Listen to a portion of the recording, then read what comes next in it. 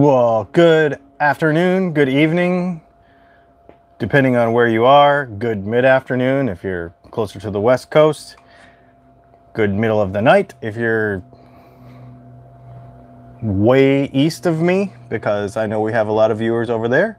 I hope everybody is having a swell time tonight. Hang on one second. I got one person just sent me I think a Facebook message. I was like, how do I get the live stream? How do I get the live stream? It's on YouTube every week at the same time. So this has been pretty fun this last few weeks, or the last few days of doing a video every day. So I will tell you, I like watching car videos because I'm actually a car nut. And so does somebody have to do the lawn work like right now? Never fails, right? Okay, so I love car stuff, and so I watch Cletus McFarlane like pretty religiously. And a couple weeks ago, he made a video on his second channel, and he's like, I think I'm going to try to do a video every day. So I was like, you know what? I think I'm going to do it. So that's what I'm doing. A video every day this month. When this channel first came out, I did one every day, and it was really demanding, but it was really fun. And this was like 5 years ago. But anyway, it was really fun. So we got a lot to talk about today. We have, if you're new to the channel, we do normally, on normal months, we do a guitar tone related video every Monday, and we do a live Q&A every Thursday afternoon at 5 p.m. Eastern time. And we're going to talk about maybe some concepts for some other stuff a little bit later that I'd like to get your input on, but that's the gist of it. So the way you get your questions answered, you can do them in the feed right here. But when this really gets going, chances are I won't be able to keep up with it. So you could either use a super chat in the feed, or you can go to patreon.com/DylanTalksTone and you can ask over there. That is, and then we make sure that we don't miss. I see this question really quick though, and I will answer it. I know you love motorcycles too. What are your favorites? Ducati, Ducati, Ducati, all the way. In dirt stuff, I'm a Yamaha guy. Okay, so let's go over to our Patreon feed and get straight into these questions, because there is some very in-depth ones. And then we're going to talk about the giveaway guitar in a few minutes. We're going to talk about some super awesome plans for a collaboration with another YouTube channel this summer. I have a bunch of stuff to tell you. Amazing, amazing stuff. So just hang in there for a few minutes, but we'll get these questions answered first. Tyler says, there's a lot of argument over what alters the tone/volume of acoustic guitars at the bridge. It's obvious that a lower saddle will usually mean less volume, but some argue that it's downward pressure from the strings on the saddle, and some argue that it's height of the strings above the soundboard at the bridge. Is there any evidence to support either theory? So, one of the mechanics. I'm not a huge acoustic expert, okay? I'm just going to say that. I know what I like. I understand how they work, but I'm not a huge acoustic expert. But what I will say is, this is just like anything else. The mechanics of the thing matter. So what I'm saying by that is, downward pressure on the saddle matters, breakover angle matters, scale length matters, string tension matters. All of those things matter, and clean matters more than anything. So the experience that I do have messing with my own acoustic, you know, I have that Breedlove Premier Dreadnought right now. I'm trying to sell it, but I have it right now. The thing with that guitar is, when I made a couple saddles for it, and I made the action so low that it just completely killed the tone. And I'm gonna say on that guitar especially that it was breakover angle and downward pressure on the saddle, because that particular guitar does not have pins in the bridge. They come through the back. It's almost like a top-loaded Telecaster style of mounting, if that makes sense. And so when you lose that downward pressure from making the saddle really super low in the guitar, it killed the tone for me. That and string tension. I went from 13s to 12s, completely killed the tone. I ended up redoing the saddle and going up like 1 millimeter on all of the string heights. So it's not high, but it's not really, really low. And I went to 13s and the guitar is amazing, which is the way it came. So I should have just left it. But, you know, we're tinkering and we're learning and we're figuring it out. So all of that does matter. Yeah, absolutely. Tyler also asked a good question. With stainless steel frets becoming more commonplace, is it possible that standard strings may wear quicker due to the fret material being so much harder than the string? This is a great question that I think it's a good question because people ask it a lot and it makes a lot of sense to ask this question. Here's the thing. Why does it matter? Because you don't want your frets to wear. You can buy new strings for $5 a set, but it costs $300 to get your frets redone. So although I am not a huge fan of stainless frets, only because I don't like to work on them, I think they're a pain to work on because they're so hard. But for wearability, and if the guitar is set up really good, it doesn't matter what it does to the strings, simply because you just buy new strings. You just buy new strings. It's either something's gonna wear, so make the thing that costs $5 wear instead of the thing that costs $300. You know what I mean? Yeah. Let's see. I'm going to leave this question for a little bit later because we're going to talk, our main topic is about pickups and the cost, and because it came up on a Facebook thread today that I thought was very interesting, and then somebody actually asked more about it on Patreon. So he's got a question about that. We're going to leave that one for a minute. Following up on last Monday's video, could you please drill deeper into the whole topic of cleaning up the tone by rolling back the volume? A basic understanding of how tube amps work would suggest that what cleans up the tone is the reduction in the strength of the guitar's output signal hitting the preamp tubes, but then your test showed that the volume pot alone doesn't suffice. So how exactly does it play into it? Why would a good pickup clean up and a cheap pickup not clean up? I want to do a whole video on this, but the short answer, and the shortest, I guess, simplest answer would be because it's how the pickup makes the signal. And a cheap pickup, and we'll get into this actually with our cheap versus expensive pickup thing, how the pickup makes the signal affects how it acts with the amp. So you have a magnet and you have a coil. You can have a really good coil and a really cheap magnet, or you could have a really good magnet and a really cheap coil, or you could have really good both, or you could have cheap both. And depending on how that pickup and where that pickup makes inductance will affect that. I mean, that's really what it comes down to. We'll talk about that a little bit more. Let's see. Carlos wants to know, what are your thoughts on dummy coils for noise reduction on single coils? Supposedly it reduces high frequencies. Why? But it looks like a pretty ingenious solution if one is obsessed with noise floor. I play a very quiet ambient music and I only want hums that I can add and have control over. Okay, so this is a great question too. So we could just take a dummy coil, like we could just wind a coil like this, right? And we could put it in the circuit and it would remove hum. It would remove noise. But how does a humbucker work? Humbucker works by taking, let's get the right ones here. Okay.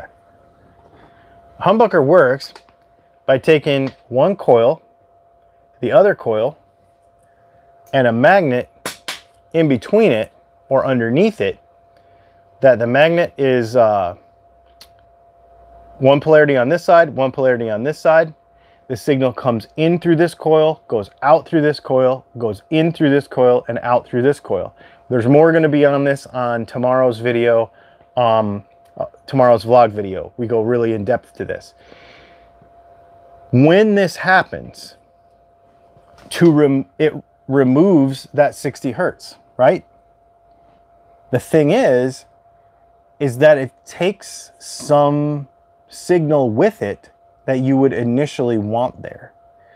So if you were to say, I mean, it's literally just like, I mean, you're skimming it off the top and you're skimming it off the bottom of, more or less, kind of, not really, but sort of a certain section of that sine wave. You're literally stripping a certain section of that sine wave out. And there is going to be signal that you want in there that gets taken with it. It's just the nature of the beast. So if you use a dummy coil, it's going to do the same thing. It just kind of how it works. It just kind of happens. Really interesting one. Let's see. Carlos had another question too. He said he thinks he got this one missed. Sometimes if people ask a question like right at the last second, sometimes I don't get it. So we think this is what happened. So I apologize for missing this before. Here we go. What are your thoughts on lipstick pickups? They definitely have a unique sound, or are at least marketed that way, but what's going on there? Isn't it sort of like a single coil humbucker? Bar magnet with a coil and a metal cover. Okay, so we did a video, a really in-depth video on this about 2 or 3 months ago, of what lipsticks are, pulled one all apart, showed what's inside, put it all back together. But I'll just give you a little hint. Modern ones, this right here is a Firebird pickup, like a Firebird humbucker, like a mini humbucker bobbin. This is what's inside that tube. And you're exactly right. There's a bar magnet that goes right in between here. Usually Alnico 4. I make them with Alnico 5. And then it goes inside that tube and it gets bolted into the guitar. So you are correct in saying that it is a mini humbucker bobbin. But you can wind them a bunch of different ways and, you know, stuff. So you don't have to be bound to a certain way. You know what I mean? Oh, by the way, drink of the evening is Avion tequila. Avion Reposado tequila. This stuff is really good. So, a couple other questions. And I was going to put this in the vlog. And for some reason, the clip didn't record audio. I don't know what happened. But somebody asked me, on our humbuckers, on our mini humbuckers, when we use the bar like this, can you use them with a Fender Space guitar? And the answer, when using a caliper, is yes, because we have 54 millimeters of available string spacing above the magnet. So you can put one of our Firebird humbuckers in a Fender Space guitar in the bridge position and it will still be wide enough. Somebody asked that last week and I wanted to address that real quickly and tell you that that could happen. We made yesterday, I guess will you see this tomorrow? Yeah, I guess you'll see this tomorrow. In our daily videos, pair of center punches that are going out to a client. I'm going to send them out tomorrow. This is a smooth Q that's going out to a client. We're sending that tomorrow. This is the neck pickup for the 40,000 subscriber giveaway guitar. Make sure you go to dylancontest.com and enter to win that. Make sure you're a subscriber and you might win that guitar. And it's going to have this pickup in the neck position. I made it yesterday. So that is really cool too.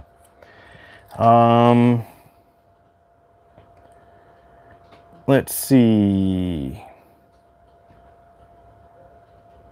Is that an RC car? Ah, ha, ha. Okay, so let's get into this. I'm gonna, this is funny. Is that the RC car for your race against Texas Toast Belt Sander? You, sir, probably should get a gold star for paying attention. I mean, sometimes I make videos and I'll be like, this is how you sharpen a pencil. And somebody in the comments will be like, how do you sharpen a pencil? And I'm like, watch the video again. And then there's guys like you who, like, I say something in passing on somebody else's YouTube channel and you pick up on it. So before we get into the RC car, because I will show this thing to you, it's really awesome. It just came in FedEx today. Let's talk about some of our plans for the summer. As you are aware, because this involves all of you, okay? So as you are aware, we've all been COVID-19ing it. We've been just chilling in one spot, just like everybody else has. We're actually in my mother-in-law's and Leslie's mom's driveway. We've been sitting here in Georgia for 2 months, I think, kind of deciding what we're gonna do. You know, all the RV parks have been closed. We live in this RV. We do not have a house. This is our home. So having a plan and knowing where to go and all that kind of stuff, you know, everything got canceled. We were gonna go to NAMM. They got canceled. We had like 5 or 6 dates. I was gonna go to the Formula One in Texas, Formula One race in Texas. We were gonna do, I wanted to go to a bicycle race in Utah. I mean, like, there was a whole bunch of stuff I wanted to do this summer, and of course it all got canceled. So we didn't have any plans, and so we were literally just gonna sit here and to see what was gonna go on. Well then, Texas Toast, Matt from Texas Toast called me last weekend and said, hey, I'm doing a class the week of NAMM, and what if you came out and hung out with us during the class? And then we got to talking, and then this whole idea came up, like, he's doing all these modules like every day, like you get to cut out a guitar, you get to, I don't know, I don't understand it totally, but I know that there's a couple things that are going to happen. You're going to be able to go physically to Texas Toast Guitars, and I know those are limited seats in Colorado, right outside of Denver. You'll be able to go there and like build a guitar, and I know that they're selling those spots. I don't know if they're sold out or not. You can check with Texas Toast. But then the other thing he's going to do is every Sunday night, he does kind of what we do. Actually, not going to lie, I stole the idea from him. Every Sunday night, he does like an online course where you can literally like pay and be part of a class about building guitars, which is really cool. And he's the one that inspired my idea to have once a month our class on Patreon. So, and we'll get into that later, because that's another thing I want to update you on, some new stuff about that. So anyway, he says, well, why don't you come out and teach some stuff about wiring and about pickup making and that kind of stuff. If you have all your stuff with you, why don't you come out? So July 5th to the 12th, I will be in Denver, Colorado. And I will be at Texas Toast Guitars all week. And, oh, hey, super chats are fun. Did you know what? Ah, interesting. My wife just gave me $5. I'm not gonna lie, that's pretty cool. You can't comment unless you have a YouTube channel? I didn't know that. I didn't either. That's very interesting. So anyway, the long and the short of it is, we'll be out there. We're going to be teaching part of the class. Get with Texas Toast, and as soon as I know more about the particulars of it, I will share it with you also. But it's kind of like his thing, and he just invited me to be a part of it. So I don't know the details, but I do know that you will be able to buy an online only version and like attend online parts, or I don't know how much of these classes. I'm not sure. So check out Texas Toast Guitars on YouTube. I think they have an email list. As soon as I know more, I will tell you. but I know 100% for sure that I will be out there doing it. So that's a pretty cool deal.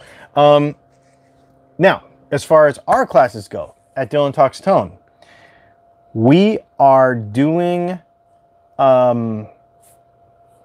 these classes every fourth Sunday. This was actually Leslie's idea, to pick the same Sunday every month. And she had another really good idea, kind of throwing me under the bus, but I think it's a great idea. What we're going to do is, basically the way it works is you go to Patreon. There's a $45 level at Patreon.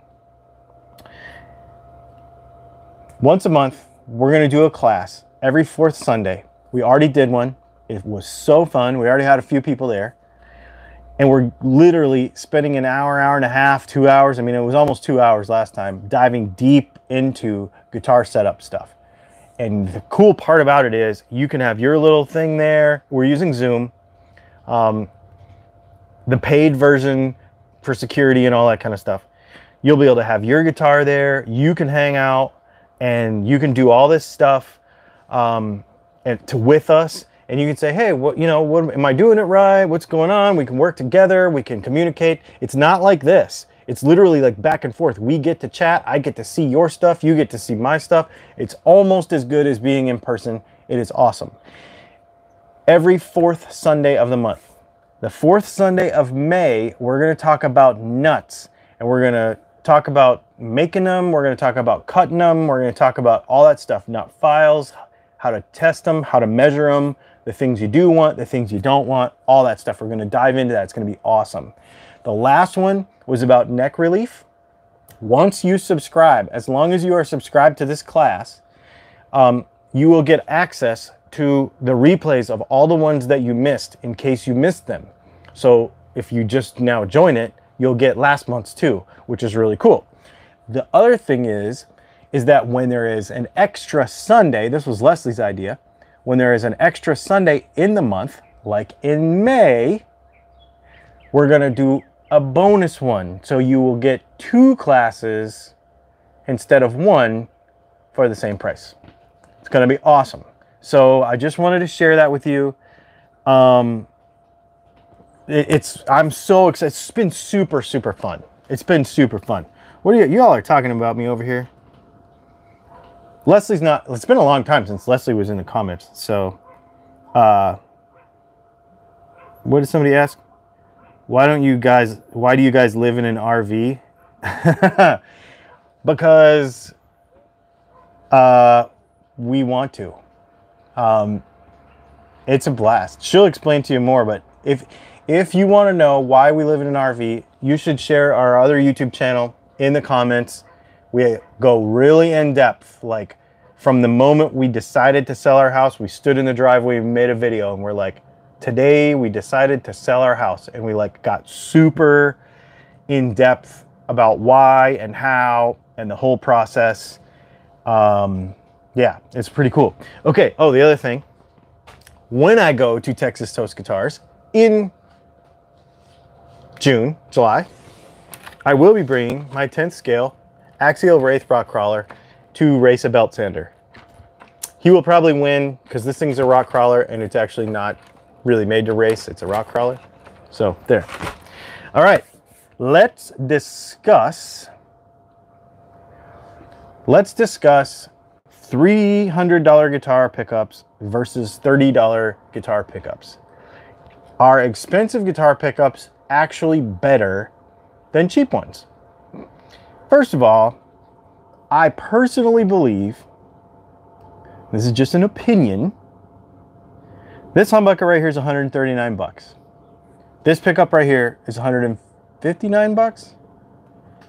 There's no reason for a pickup to be $300 unless it is one of those weird Seymour Duncan ones made with silver wire. They're like $700. Is that worth it? I guess it depends on, whether you think it's worth it or not. Do you know how McNelly Stagger Swagger pickups work? We'll save that one for another day because I'm trying to get him to do a show with me. We just haven't nailed down the date. I loved him. He's a great dude. And we've been working on trying to nail down a date where we can get together and do a collaboration, and we've not gotten there yet. So the whole thing about cheap pickups is, because people say, well, I can't tell the difference, or I've watched an A/B test video where I couldn't tell the difference. Obviously, you know how I feel about those. You saw in the last video that we did where we used the Gretsch pickups and we turned them down and turned them up, and they didn't do the thing that I wanted them to do. So there are performance differences between cheap pickups and expensive pickups. Is the cost justified from a $30 eBay pickup to, for example, a $130 single coil? A lot of people would say no, but there's a bunch of stuff that comes into play with this. And a lot of it doesn't have to do with the sound. The truth is, if you like a $30 pickup, then that's the pickup for you, and you don't have to spend any more money. If you like it, that's it. What the most of this comes down to is cost of materials and the economy of scale. And, well, we'll talk about economy of scale in a couple of different ways. A $30 pickup, typically, these really cheap ones that come in like Squires and stuff, I don't have any, I always throw them away. They can be made with basically no humans touching them, all with machines. So the economy of that scale is so huge, they can make thousands and thousands and thousands with no humans ever touching them, ever. That makes it really, really cheap. That is something that I cannot do. When we get into hand winding pickups and when we get into making everything by hand, and you've seen on the vlogs lately, especially this month and tomorrow and actually going into next week, you're going to even see more stuff, how much time and work goes into making a pickup. So there's obviously the time value that I spend sitting here doing it, right? There's also the cost of the materials. And you're going to say, well, yeah, but I know that you can buy the cost of a Strat pickup materials is, let's say it's, you know, a roll of wire is $70 and you can get so many pickups out of a roll of wire, and you can go to Mojo Tone and you can buy a bobbin for $8 or $15, whatever they are, and then you can make that into a pickup. And, you know, you might have, let's say, $15, $20 into it. Why is it $139? This all goes, again, to economy of scale. There's a lot of people that will work out of their house. Now, obviously, I'm working out of a motorhome, but there's a lot of people that'll work out of their house as a hobby with no aspirations of running a business and sell pickups for $40, $50 and not make any money. But the bottom line is that if you're doing it to keep your lights on, there's a lot more costs involved and there's a lot more scale involved. And in order to keep it solvent, you have to spend a lot of money to make it happen. You have to spend more money to make it cheaper to make a pickup. And you have to build in that profit margin in order to survive, so that you can spend more money so that you can make a pickup. It's this vicious circle. And that's really what it comes down to.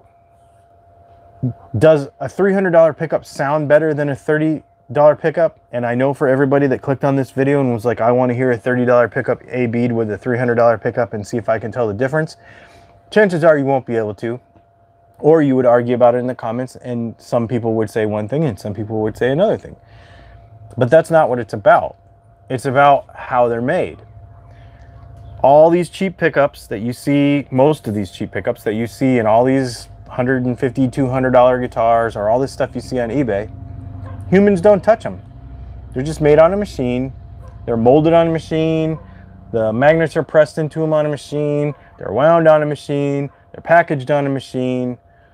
And then maybe they're put into a guitar by a person in a foreign country at a very low labor rate, and therefore it's cheap. I have to source all my parts for this pickup from 1, 2, 3, 4,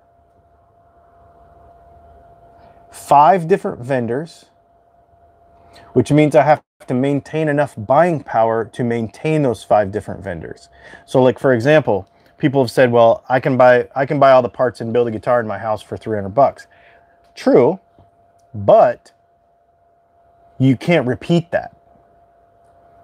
You could buy some stuff on eBay, some cheap stuff on eBay, and you could do that. But to make a quality product, I have to be able to maintain vendor relationships with 5 different companies just to make this one pickup, which means I have to spend X amount of dollars every year, order so many times, stock so much product, and all that sort of stuff, which means that I have to maintain a level of business in order to be able to sell that stuff, which means I have to spend so much time on marketing, which means I have to make YouTube videos, which means I have to buy Facebook ads, which means I have to go to trade shows, which means all that cost built in order to maintain a particular volume. Plus, I mean, some of this has to make it through to pay my, electric bill. So, well, not necessarily an electric bill anymore, but bills.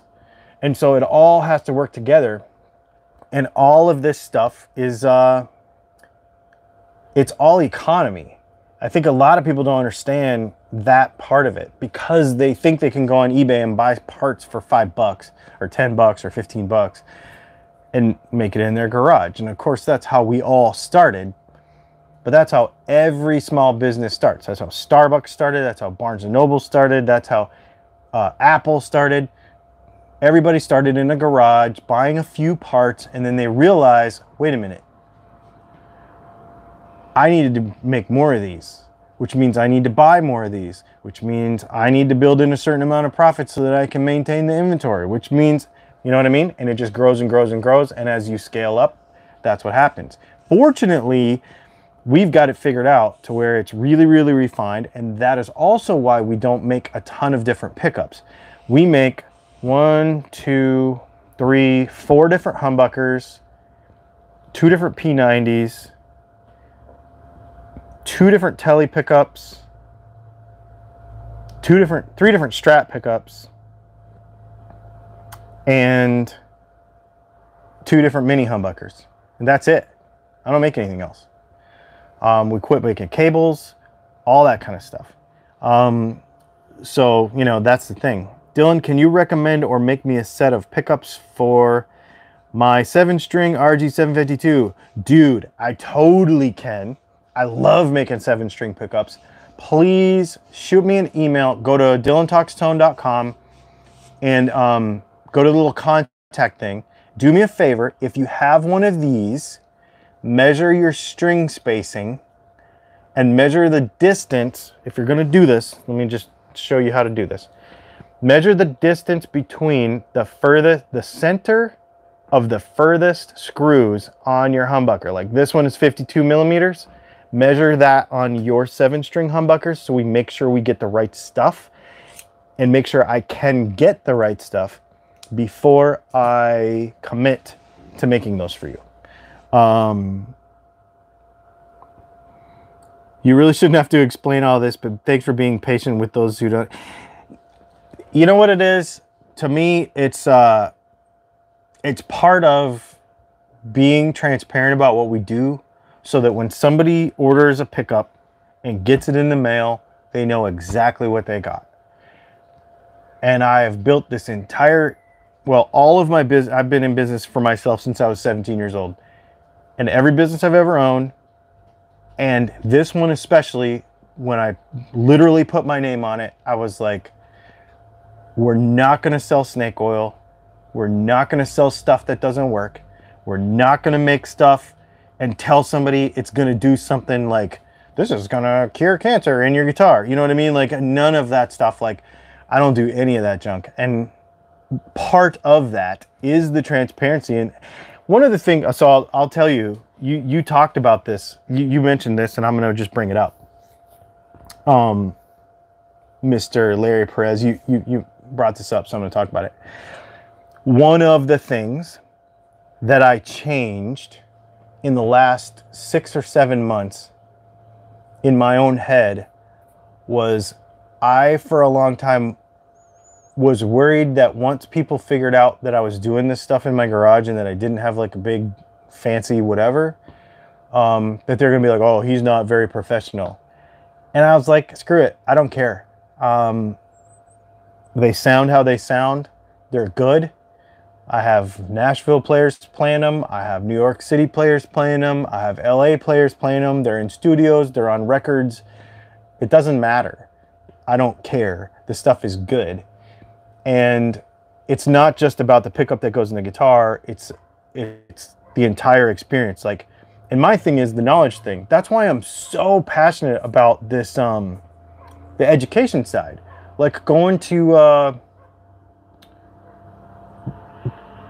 Colorado and doing this thing on the 4th Sunday of every month and the 5th Sunday bonus things. That's why I'm super stoked about it, because you don't just get these, you know what I mean? It's like, I want everybody to be able to, even if you don't buy from me, I want you to take what you get from this channel and what we do and be like, you know what?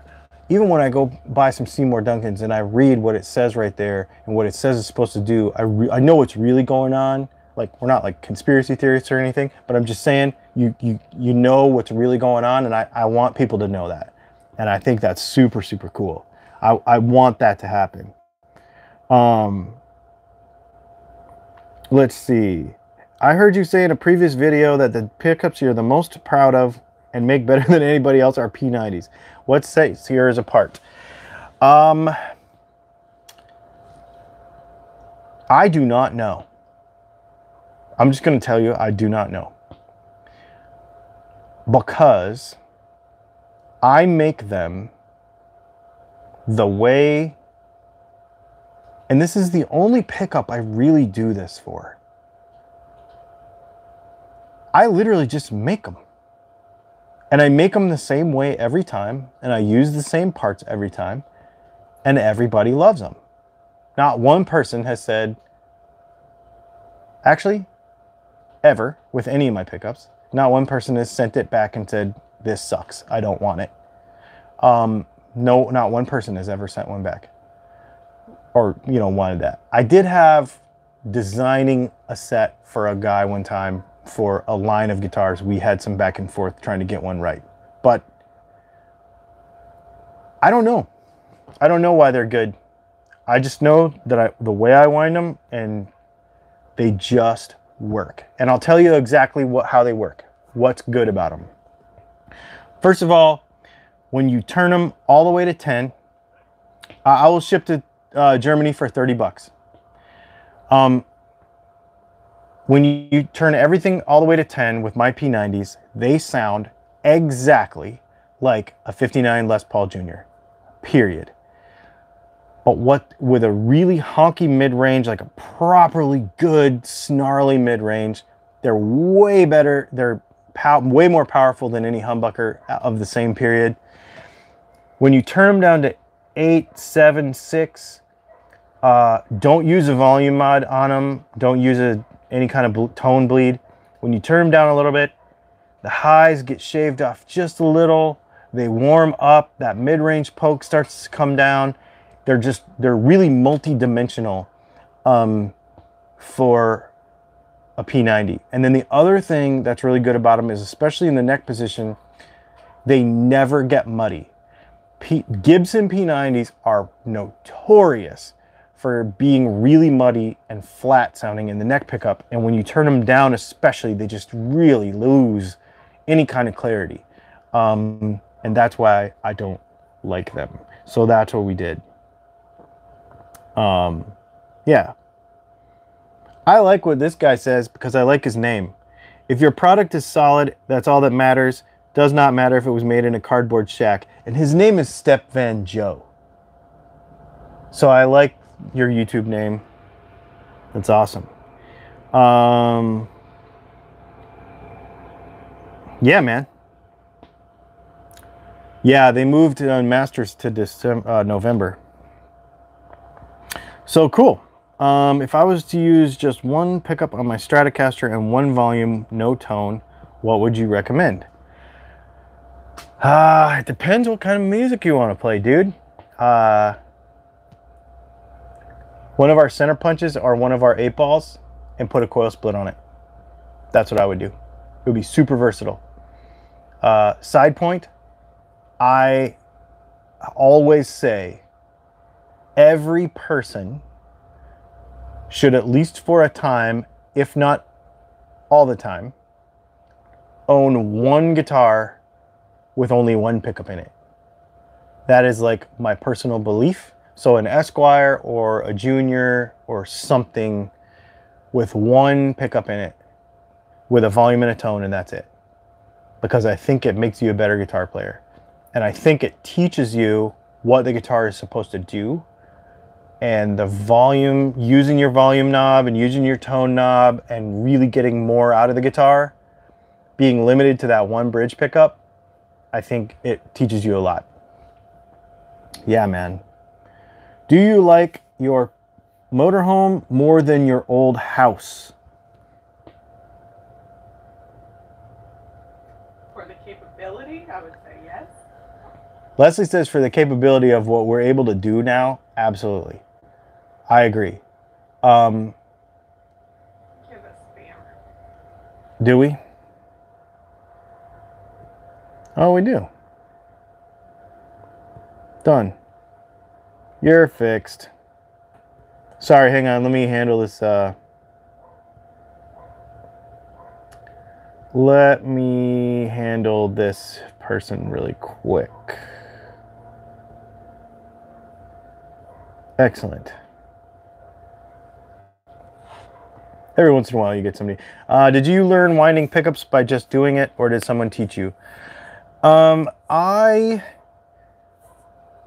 So the electronics side of everything, I've been doing ever since I was a little kid. My dad is a jazz guitar player, and we owned a guitar store when I was really, really small.